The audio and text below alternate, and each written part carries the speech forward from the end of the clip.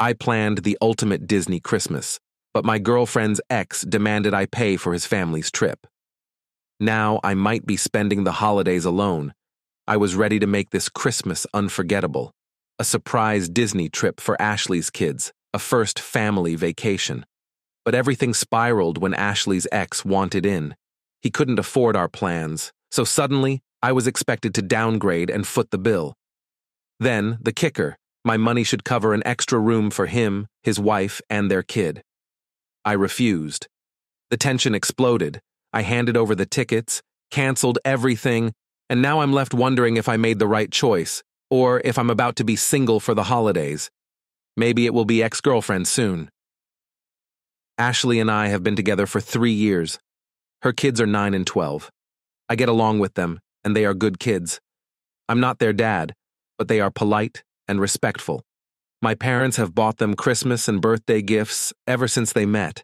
I had a good year, and I wanted to do something nice for the kids. Ashley and I talked about it, and we were going to take the kids to Disney World over Christmas. The problem is that her ex wants to pitch in and come as well with his wife and their kid. I don't really want to go on a holiday with this guy and his family. I talked to Ashley, and I said I would prefer if it was just us, since this is our first big family holiday. She said that her ex really wanted to be there for the kids' first trip to Disney. We argued, and I gave in. Then the plan was told to me.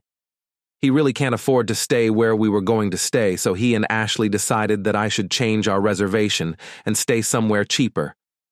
Fine. I don't really care. I wanted to treat the kids to something awesome, but as long as we stay somewhere nice, then in happy. We chose a good neighbor hotel at Disney Springs. It's nice and still allows for early entrance and has character events and such. It turns out that what was supposed to happen was I cancel our reservations at the Grand Floridian and use the money to pay for an extra suite at the other hotel. Their idea of him pitching in was paying for flights for his wife and kid. I said duck no. Ashley said that the kids really want their dad there. I said that he was welcome to take them. She said I was being cheap since I could afford to do this.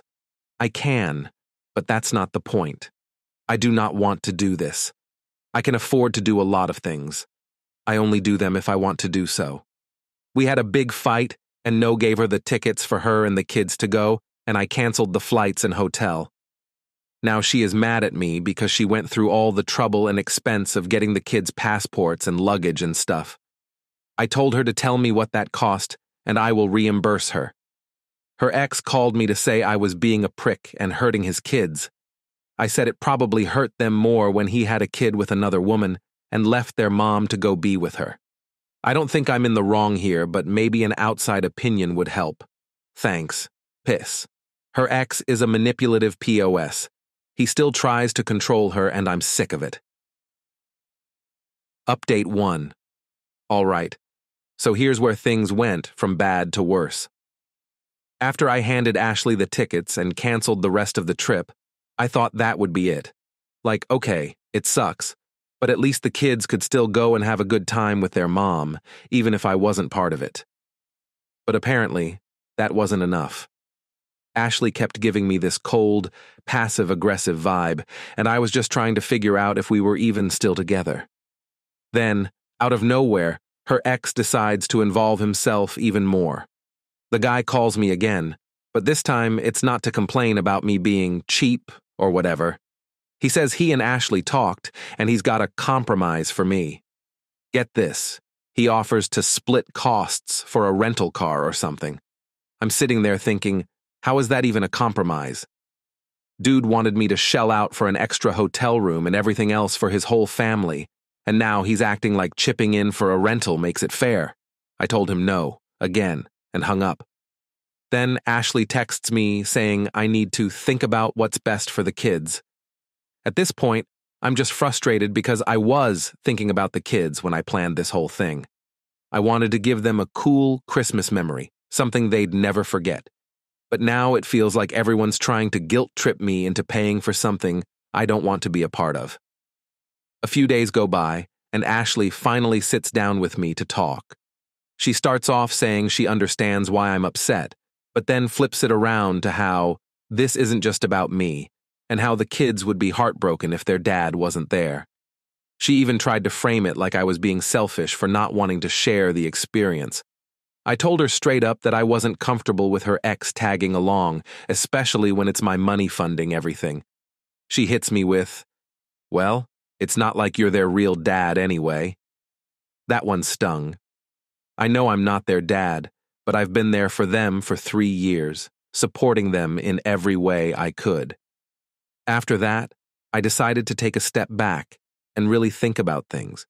I started wondering if this whole situation was a one-off or if it's a pattern. Her ex seems way too involved in her life, and it's clear he knows how to push her buttons to get what he wants. And honestly, I feel like she lets him. It's one thing to co-parent, but this guy seems to think he can still dictate everything. The kids came up to me the next day asking why we weren't going to Disney anymore. I told them the truth, but in a way, they could understand. I said, sometimes adults don't agree on things, and we couldn't make it work this time.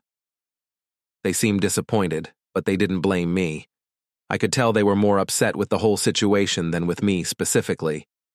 Here's where it gets interesting. I found out through a mutual friend that Ashley and her ex were talking about going on the trip without me, using the tickets I gave her. The plan was for him to pay for his flights and some of the extra costs, and she'd cover the rest. She didn't even tell me. I confronted her about it, and she tried to downplay it like it wasn't a big deal. She said she just didn't want the kids to miss out, but I felt like she was crossing a line. Those were my tickets.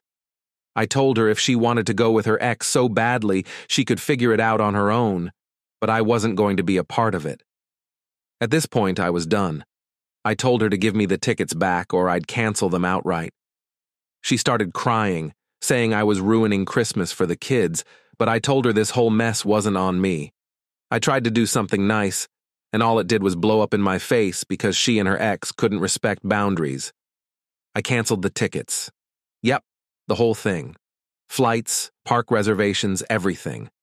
I felt bad for the kids, but I wasn't about to fund a trip for her ex's family while being treated like an ATM. Ashley was furious, calling me selfish and immature, but I honestly don't care anymore. I told her if she wanted to go to Disney with her ex so badly, she could pay for it herself. Now, I'm sitting here trying to figure out what to do next. I don't think this relationship is going to survive. It's clear we have very different ideas about what's okay and what's not. I care about her and her kids, but I can't keep putting myself in situations where I feel disrespected and used. Her ex? He's still texting me, calling me all kinds of names. I blocked him, not dealing with that anymore.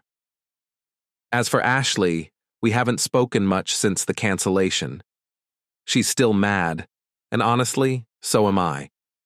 I tried to do something special, and now it feels like I'm the bad guy for standing my ground. Guess I'll be spending Christmas alone this year. Maybe I'll go visit my parents or take myself on a trip instead. At least then, I won't have to deal with any of this drama. Update 2. Alright, so after the whole Disney fiasco blew up and I canceled everything, I figured that was the end of it. I was ready to move on, let Ashley and her ex deal with their mess, and just enjoy my holiday solo. But nope. Drama wasn't done with me yet. Things got messier than I ever thought they could. A week after I canceled the trip, Ashley calls me out of nowhere, sounding all calm, like she wants to talk. I wasn't sure if this was going to be an apology or just more of her trying to convince me I was in the wrong. Turns out, it was neither. She wanted to work things out, but only if I agreed to some new terms. Basically, she wanted to plan another trip, not Disney this time, but still some big family vacation, and still with her ex included. I told her flat out, no, that's not happening. She started going on about how co-parenting means including him in big moments like this, and how it's not fair for the kids if I don't get on board. I said, it's not co-parenting when you're expecting me to pay for everything. She didn't have much to say to that, except for some excuse about how he's trying his best financially. I told her I'm not his backup wallet and she can't keep asking me to sacrifice my boundaries for his benefit. That's when she hit me with something I didn't expect. She said, "Well, maybe this isn't going to work if you can't handle the dynamic." Handle the dynamic? What does that even mean? I told her if by dynamic she means me funding her ex's lifestyle and letting him bulldoze my plans, then yeah, I can't handle that. She got quiet for a minute, then just said, "Maybe we need some space." Fine by me. I was already halfway out the door emotionally, and this just solidified it. Here's where the plot twist kicks in. A couple of days after that conversation, I get a message from a mutual friend. She says she needs to tell me something, but she's not sure how. I tell her to just spit it out, and she says Ashley and her ex have been a little too close lately. Like, not just co-parenting close, borderline back together close. At first, I didn't believe it. I thought, no way. Ashley's mad at me for not including this guy. She wouldn't actually get back with him. But then the friend drops a bomb. Apparently, Ashley's been spending a lot of time at his house under the excuse of discussing the kids' needs. I wasn't sure what to think, so I did something I don't usually do. I snooped. Ashley left her laptop open one night when she came over to pick up some stuff. I know it's not the most ethical move, but I needed answers. What I found was not great. Messages between her and her ex, talking about how they miss the old days and how they're grateful for this chance to reconnect. Reconnect? Are you kidding me? I didn't say anything to her right away. I needed to process it first. But honestly, it felt like everything clicked into place. Her pushing so hard to include him in the Disney trip, her taking his side over mine, the weird amount of time they've been spending together. It all made sense now. A couple of nights later, she came over again, acting like nothing was wrong. I couldn't hold it in anymore. I told her I knew about the messages, and I wanted to know what was really going on between her and her ex. She tried to deny it at first, but when I showed her the screenshots I took, yeah, I went there, she broke down. She admitted they've been talking about possibly giving things another shot for the kids' sake. I just stared at her, trying to wrap my head around it. 3 years of being there for her and her kids, and now she's thinking about getting back with the guy who left her for someone else? I told her I wasn't going to stick around and be some placeholder while she figured out her feelings. She tried to argue, saying it's complicated and she didn't mean for things to get messy, but I was done. I packed up the few things she still had at my place, handed them to her, and told her to figure out what she really wanted, because clearly it wasn't me.